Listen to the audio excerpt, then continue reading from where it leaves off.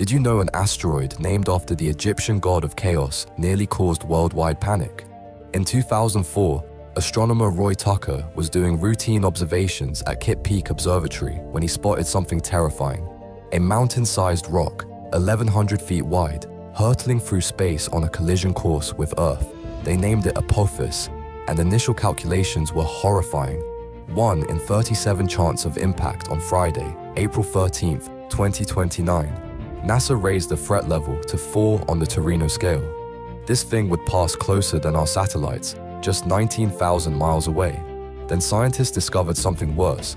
Apophis might pass through Earth's gravitational keyhole, setting up a direct hit in 2036.